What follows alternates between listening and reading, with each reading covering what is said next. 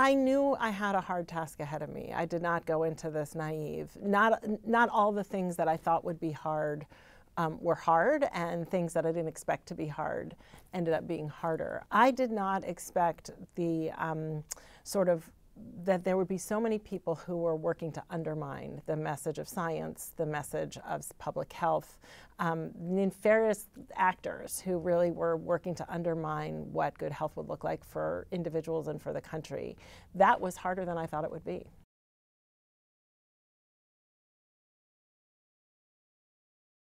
Given what we have now, the vaccines, natural immunity from people who are getting exposed and infected as well, and now drugs, as you mentioned, should we be in a much better place than we are now in terms of the pandemic, or are we where you would think we should be 2.5 years, 3 years into the pandemic? Well, I would say we are in a much better place than we were, for sure, with over 95% of people having immunity of one flavor or another, and many people have immunity both related to prior vaccination or prior infection.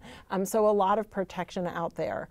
But we also know, as with all respiratory viruses, they are likely to circulate some. They may very well circulate a little bit more over the fall when respiratory viruses tend to thrive. And we at CDC will continue to be vigilant to get the message out of all the things that people can do to protect themselves. And I think the public now knows what those things are. Vaccine mis and disinformation, I think, in general, undermining, what we were working to do to get people out of the pandemic, to get people protected, and now also bled into pediatric vaccination as well. And so, when vaccine is such a cornerstone of what we do in prevention and in prevention of infectious threats, and that by its very nature, not just in COVID, but in other things, is being challenged. I don't know that we could have rewound the clock 2.5 years ago and said, this incredible thing that we were celebrating with how well this vaccine worked and how this was really going to be among the most important things to get us out of this pandemic, that would somehow turn into people weaponizing it for political gain. When it comes to messaging, with COVID-19, we really had messages from a group, right? The briefings came from the White House, Dr. Fauci at NIH, HHS, and sometimes the Surgeon General, as well as yourself, as director of the CDC. How did that decision to make it a group, briefing versus, did you argue, for example, that the CDC should be the voice, that there should be a single voice, and would that have helped in terms of reducing some of the confusion and the misperception there if the public had kind of one place to go? Yeah, I think in retrospect, one could say that, how were those decisions made? It was intentional because very much we were all on the same page, and we wanted to make sure that America heard that all of us were on the same page, that the scientists at NIH and the Surgeon General and HHS and CDC agreed. We were in agreement with the things that we were saying, and that unifying message, I think, is really critically important, especially when the other message out there was, this is confusing. So we really wanted to have one voice, one scientific voice from the scientific agencies. You have said that something like COVID-19 is too big for a single agency like CDC to manage alone, and that you can't there can't be a good solution in isolation, like an agency can't act in isolation. I wonder if you can comment on and help the public better understand what the CDC can and cannot do. I think a lot of the criticism of the agency has come from expectations that the public had, on what the CDC should be doing or telling them.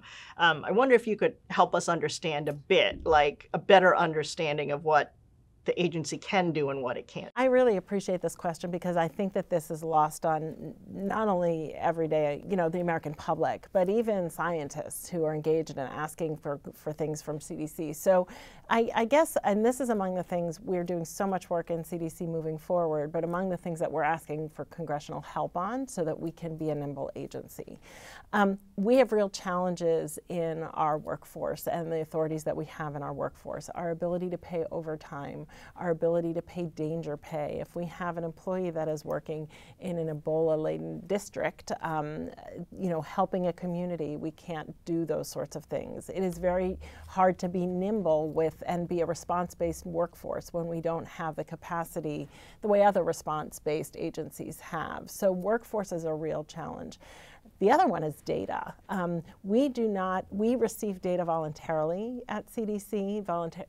We have 3,000 jurisdictions that send us data. Sometimes it's standardized, sometimes it's not. Sometimes it comes by fax, sometimes by email, sometimes by web.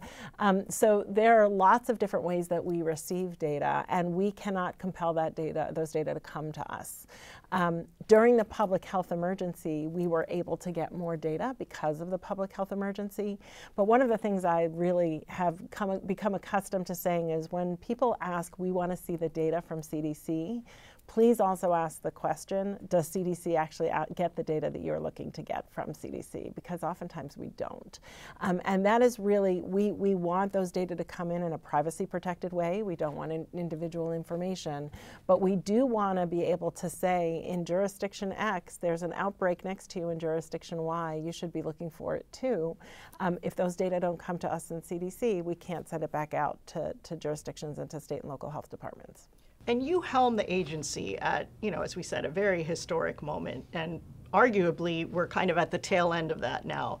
Why did you decide now was the time to step down? Well, so it's been an extraordinary tenure. When I came in, it was really about getting the agency, the country, and the world out of the darkest days of the pandemic. We have been conquering a rate of infectious threats, I think, unlike any we have seen throughout history. Certainly, I knew I was coming in to conquer COVID-19, and also monkeypox came. Our first a case of paralytic polio in the country, a Sudan Ebola outbreak in Uganda, 2 Marburg outbreaks in Equatorial Guinea and Tanzania. The rate of public health threats has really been enormous over the last 2.5 years. One of the other things that we really did during my tenure was CDC moving forward, and that is sort of our strategy and plan for how do we take where we are in public health at CDC and across the country and pivot to be the public health agency of the future.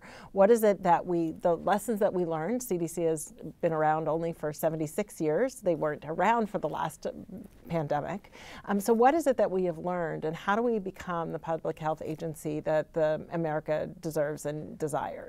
And so we did a lot of that work over the last year, and I feel like I've charted the course now for what we need to do in the future. Much of that work has already been accomplished and is ongoing.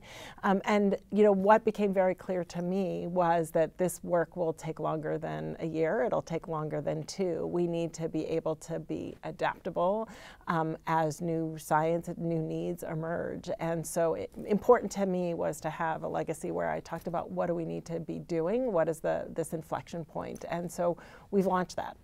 But I also think that we have done a lot of work in the agency to demonstrate where we can fill voids in communication and fill it with important scientific information so that when that void is there, that we've filled it before some nefarious actor may come in and fill it for us. And so I think that has been critically important. This is going to be something that we have to keep a very close eye on, because there are people who very much want to undermine, and it's not just CDC and it's not just NIH, it is all of academia and all of science that is really struggling with this right now.